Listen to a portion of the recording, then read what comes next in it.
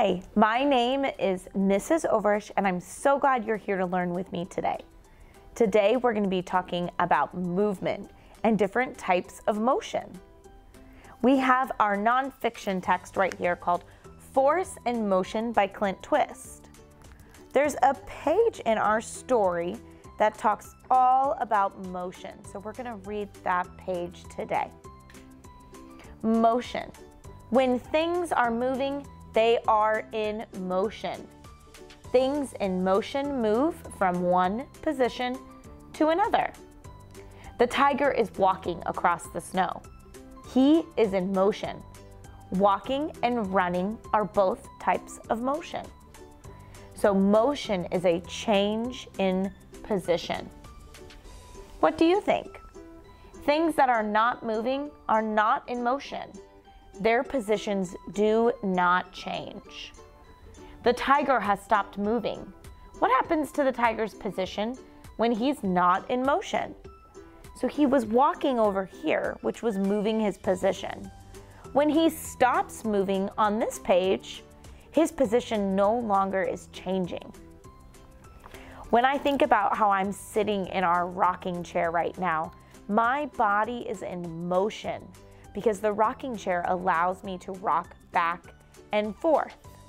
If I stop moving my feet to move the rocking chair, I'm no longer in motion. So my position is no longer changing. There are other ways that we can show motion and movement together. Let's go ahead and get started. Remember that motion is a change in position. So any type of motion that changes your position is a form of movement. So just standing up from my chair, I changed my position. So I showed a form of movement. Can you stand up for me? You just showed your first form of motion. Let's practice a different form of motion that we can all do together. We can all jump. Can you jump with me?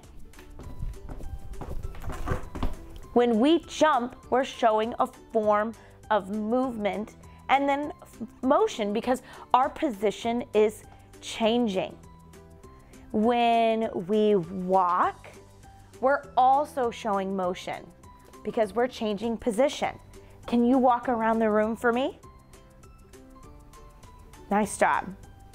We also can show different forms of movement by when we are doing jumping jacks or different things to help us exercise. That's also a form of movement. Can you do a jumping jack for me?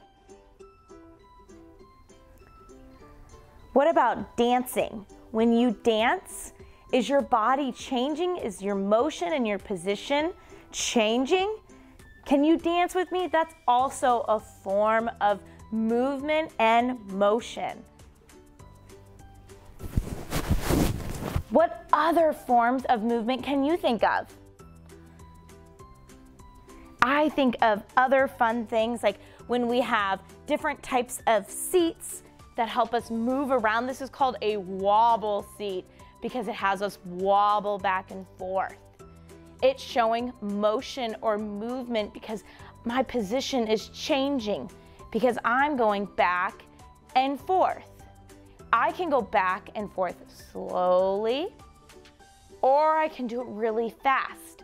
Can you move your body back and forth? Can you first do it slowly? Then can you do it really fast? Nice job. What other forms of movement or motion can you think of that you can do right there in your house? Can you clap? Right there, you're showing a form of motion because you're moving your hands. Why don't you get a piece of paper and a crayon or a pencil or a marker, and together we're gonna draw a form of motion.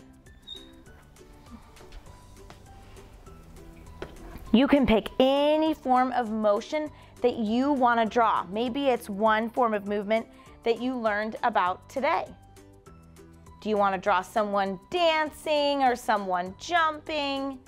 Maybe you want to draw yourself moving back and forth slowly and then fast. Maybe you just want to draw someone walking.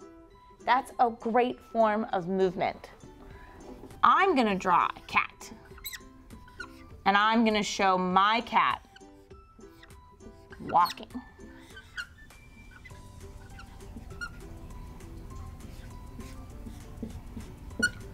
Right now, it just kind of looks like a cat.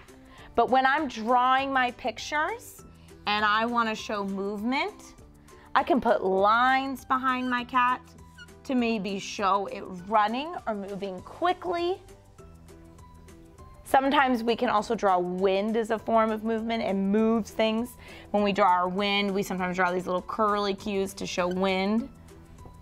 So how are you going to draw your picture to show movement or motion within our picture? There's lots of different ways that we have movement. Every time your body changes a position, you are showing motion. So represent one of those in your picture today, and then tell an adult in your house something that you learned about motion or movement. There's lots of fun ways that we show motion or movement with our bodies and with our friends and our family. And I hope next time that you're showing your movement, that you're thinking about how you're showing motion in your change of your position.